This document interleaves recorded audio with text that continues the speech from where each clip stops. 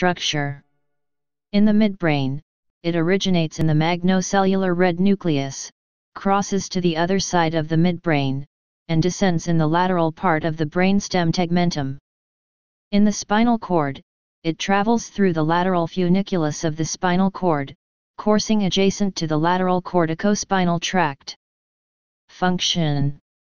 In humans, the rubrospinal tract is one of several major motor control pathways. It is smaller and has fewer axons than the corticospinal tract, suggesting that it is less important in motor control. It is one of the pathways for the mediation of voluntary movement.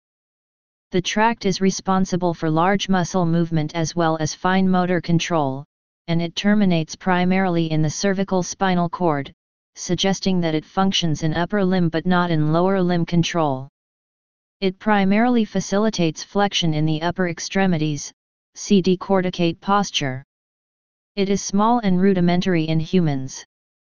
In some other primates, however, experiments have shown that over time, the rubrospinal tract can assume almost all the duties of the corticospinal tract when the corticospinal tract is lesioned.